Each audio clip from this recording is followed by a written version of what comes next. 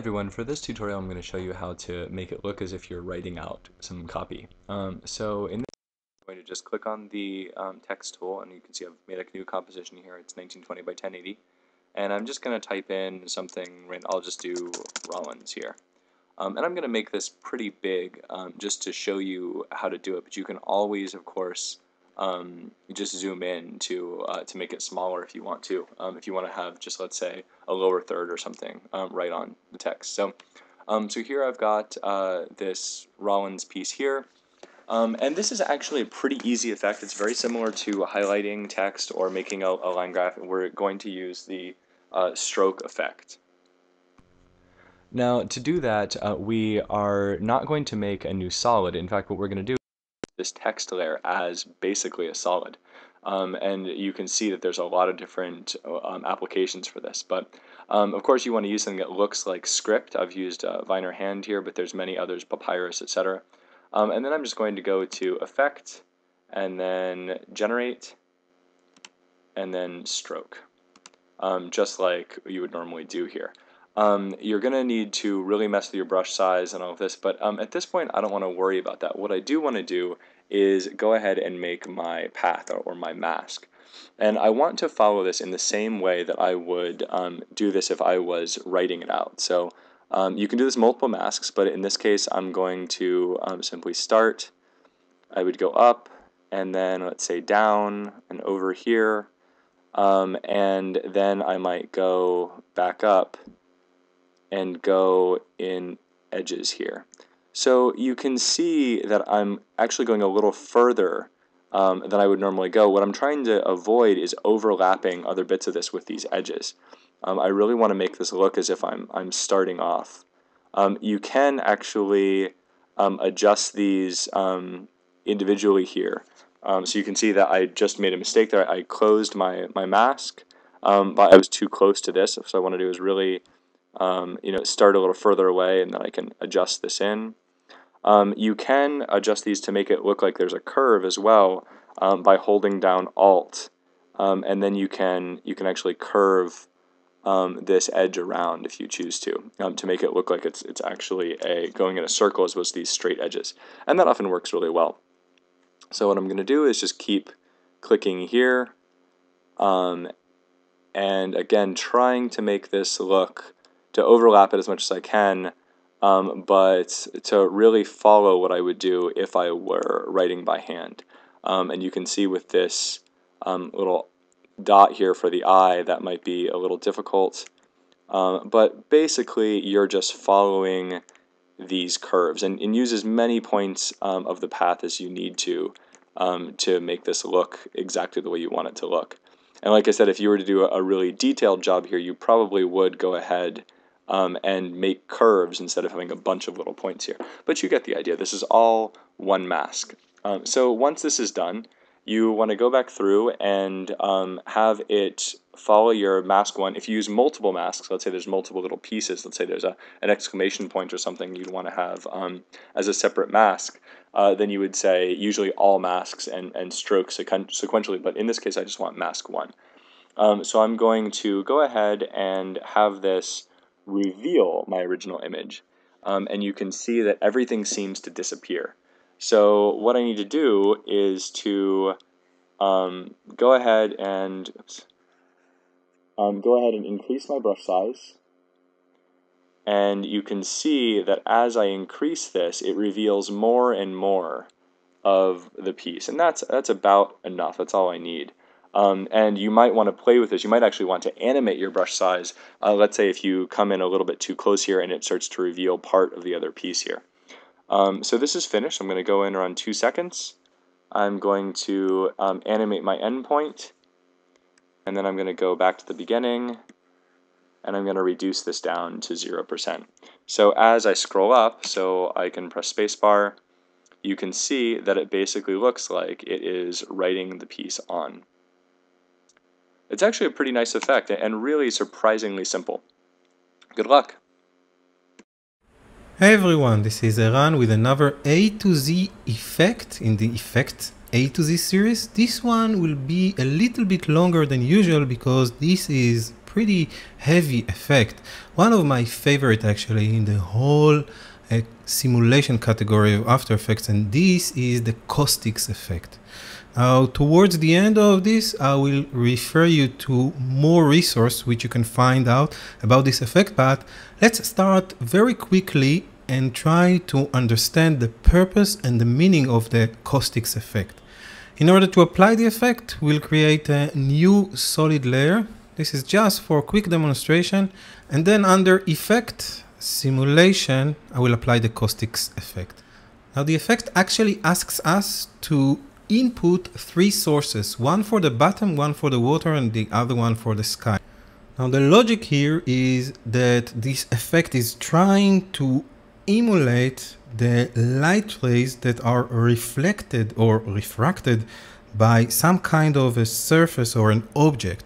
These tiny lights, when actually you can see them if you are standing, let's say, on a top of a swimming pool or some kind of a watery surface looking down, so you can actually see the bottom through the water and maybe also some kind of a sky reflection. We also have access to lighting and material, and I will touch on those two a little bit later, but I want to explain fairly quickly the principle of how we can create something which looks kind of a caustics effect. So let's start with those three compositions which I've already prepared ahead of time. And here, this is the first one. This is our bottom composition.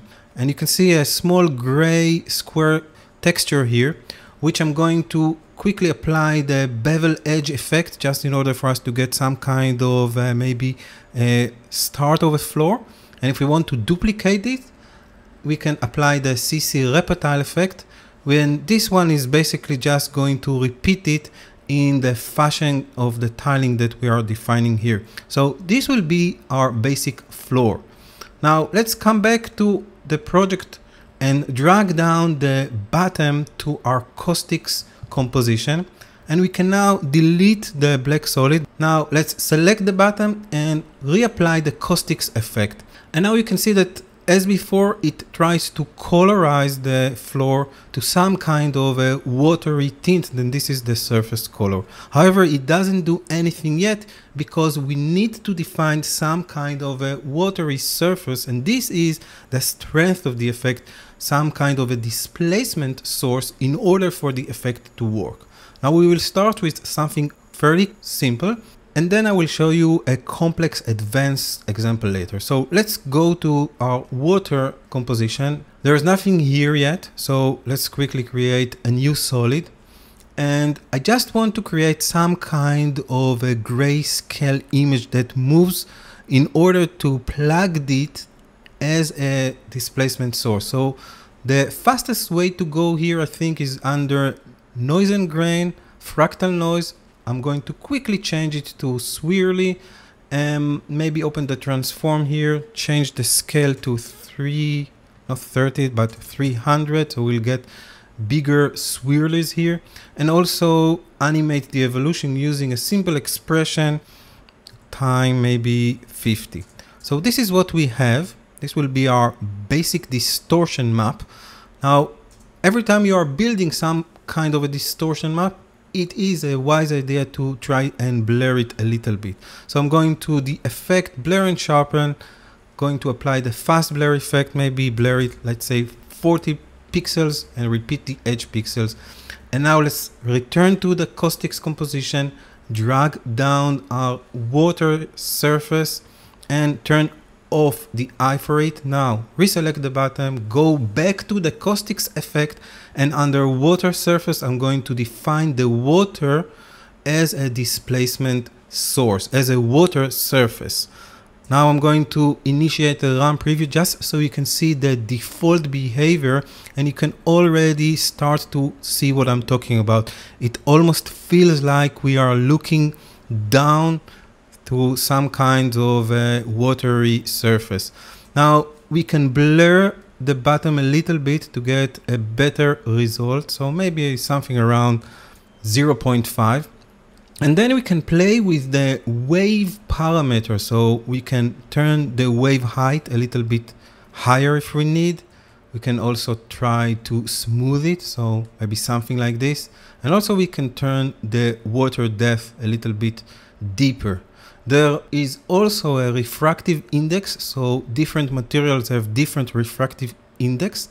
And of course there is surface color, which you can define, and opacity and strength. I will play with those parameters immediately, but I just want to show you, just by modifying the wave height and smoothing, that this already starts to look very realistic, very natural. Now, of course, you have to play with those numbers in order to get a finer or better result. I'm just going to reset it for a moment because I quickly want to speak about the sky here. And the sky is an optional thing which you can add to your composition. So if you want to see the reflection of the sky from above, we can define a sky for it. There is already a composition here with a video of clouds. And in order to not overwhelm the design, I recommend to tint the colors of the sky because we don't want too many colors here. So I'm going to Effect, Color Correction, and let's apply the tint effect. And I'm also going to map the white here to a mid-gray just in order to, once again, not exaggerate with the design. Now I'm going to drag the sky composition to the caustics one, turn off the eye for it, and once again I'm going to reselect the bottom and then define that the sky is now part of this composition. And you can play with the intensity of the sky if you want to see them a little bit clearer, or even the convergence, which will yield this nice effect.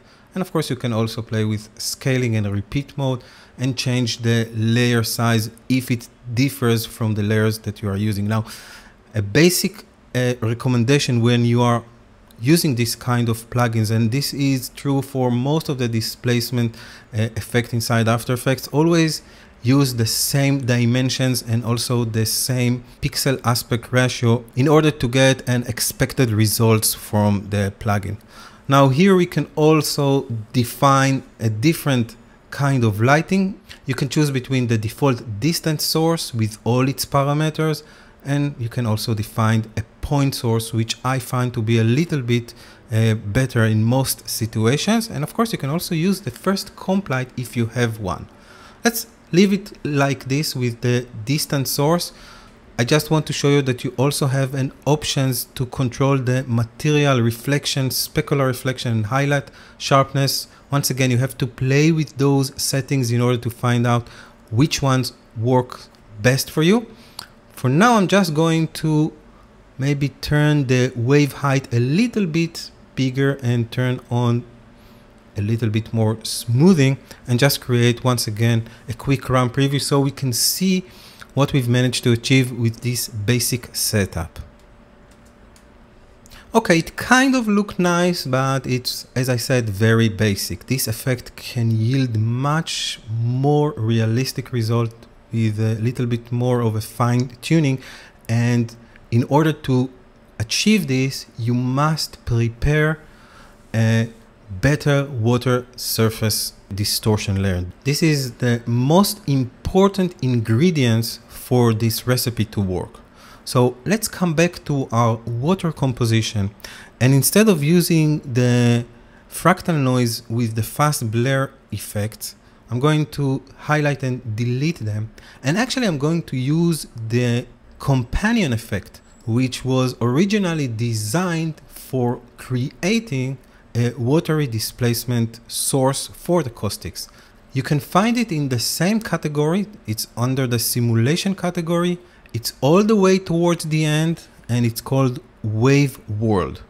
Now, at first glance, this effect looks kind of strange. I'm not going to cover this effect here as well, because this is not a Wave World tip, but I'm quickly going to show you what you need to do in order to create something interesting. So I'm going to first change it to height map, so we can see that we have some kind of a pulse on the screen.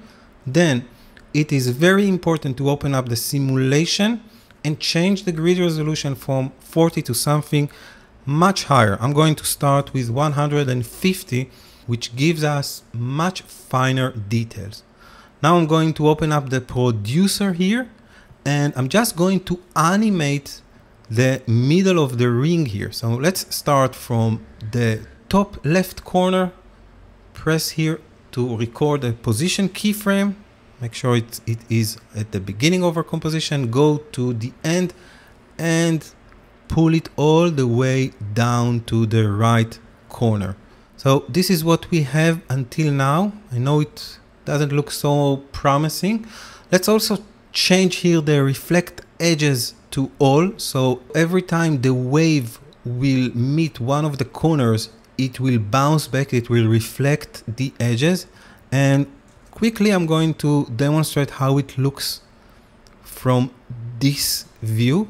And this will serve as a much better displacement source for caustics. So this is all we need to do here actually.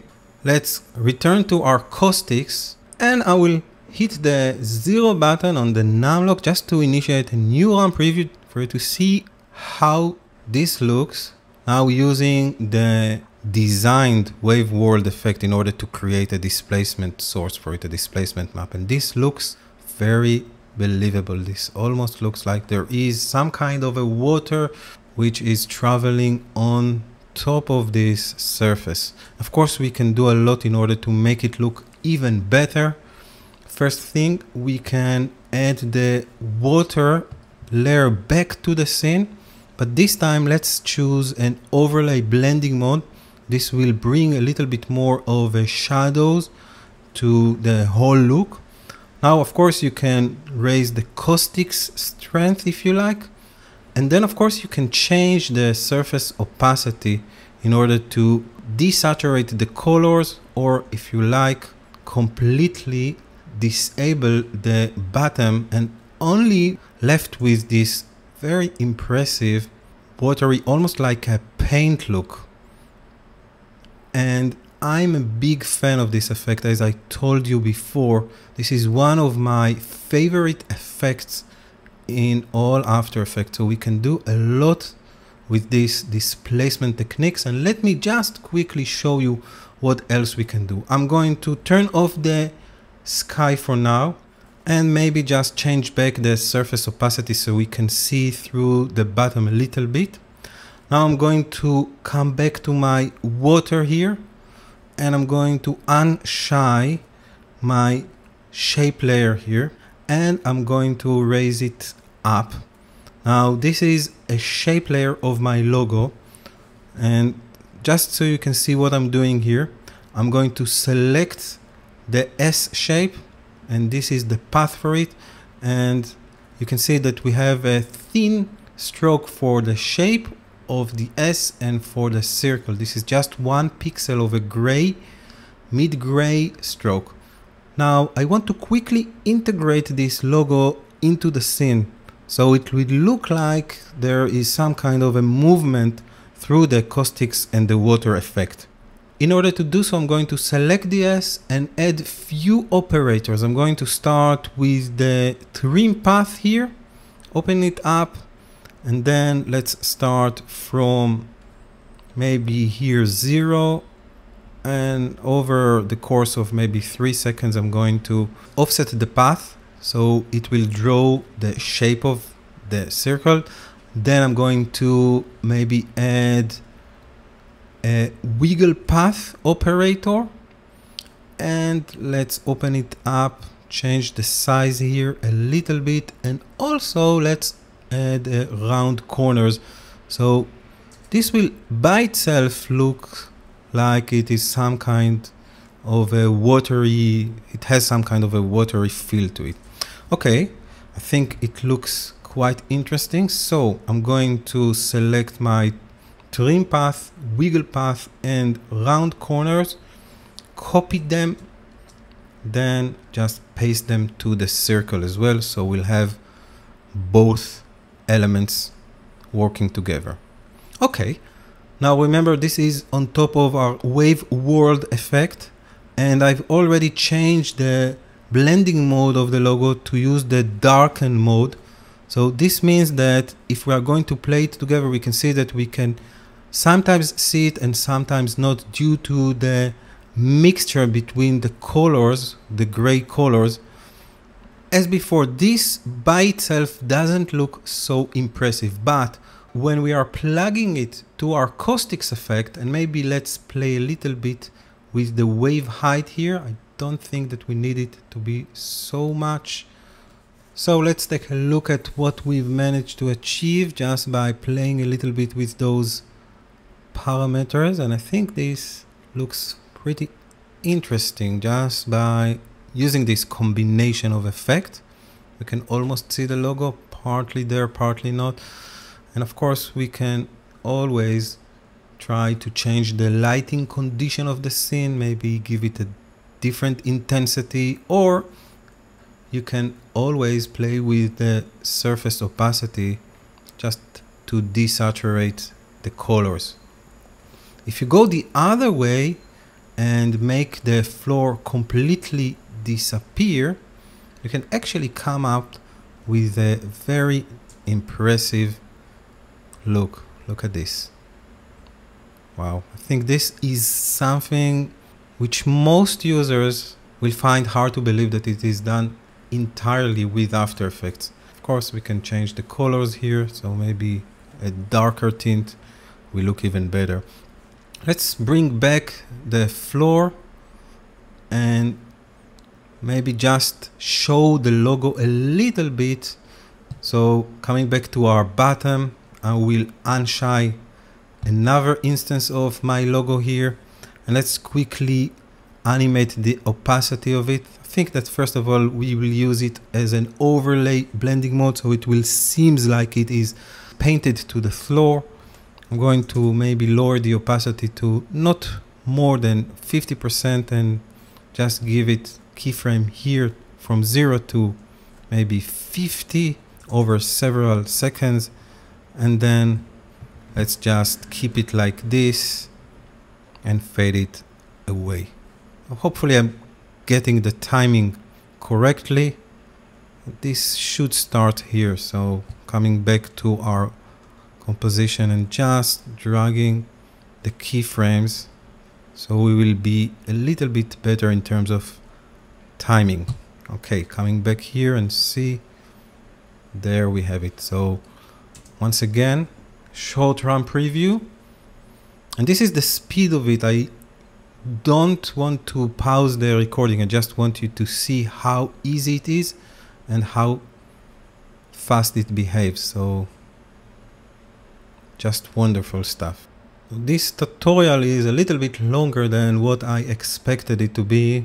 However, you can see that we only scratched the surface of the effect and what it can do for us. If you want to learn more, I'm going to suggest visiting my website, sternfx.com, and here under search, just plug in the word caustics, and you will get few tutorials which I'm going to explain a little bit in depth how to use this effect in combination of other stuff and create wonderful effects, I think.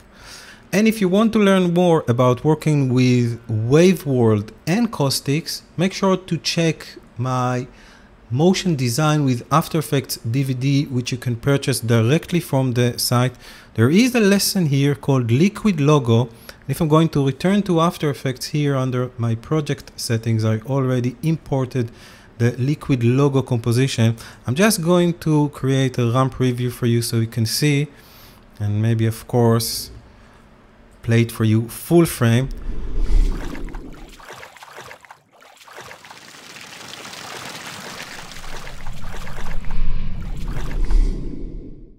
And in this example, you will learn how to actually affect the wave world with some kind of a bumpiness surface. As you can see, this is my name here. So it will take the techniques that I showed you a step further. And as you can see from the result, the effect is very ergonomic, very natural, looks very impressive just using After Effects. Once again, one of my favorites. So hopefully you learned few things and got few ideas from this nice effect. And until next time we'll meet, this is Eran Stern for Motion Work saying goodbye.